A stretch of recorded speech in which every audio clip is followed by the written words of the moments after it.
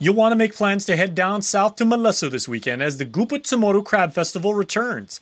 If you've never tried catching crabs by hand on grass, here's Mayor Ernest Chargualf's pro tips on how not to get pinched. Because you have to have good reflex, because the crab's first instinct is to protect itself from being caught. So you have to know where to approach it from. So you have to approach it from behind, and once you get from behind and you get the shell, go behind the shell. You avoid getting bit.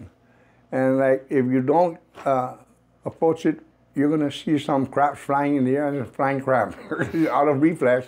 And while Sunday afternoon has traditionally been the star of the show with the crab hunt, there's fun around every inch of the fairgrounds on all 3 days. Saturday and Sunday we have the tuba drinking for the adults and the lauder contest. I haven't done the husking because I need to find the grader, the graders. The tuba drinking and the lauder contest has always been the staple next to the crab release.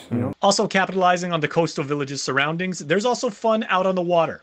Whether you watch from the pier, wading in shallow water, or on the shore, it's always a breathtaking view. So we have to have the canoe paddling race. We've done that every year, whenever we can, because there's an association that they run their own races. And then we have the jet ski as well. And if you happen to be a hunter that wants to contribute to the crab count, the community's more than happy to talk. Well, if anybody out there that has land crabs, I buy everything and anything. Any amount you've got. I mean, I'm willing to go broke to promote the event. I mean, you've got crab, I'm willing to buy it off your hands. Nobody's going to come to your house and buy 20 dozen all at once. But the mayor also says there's a vibe to the crab festival that makes it distinctly Malesso.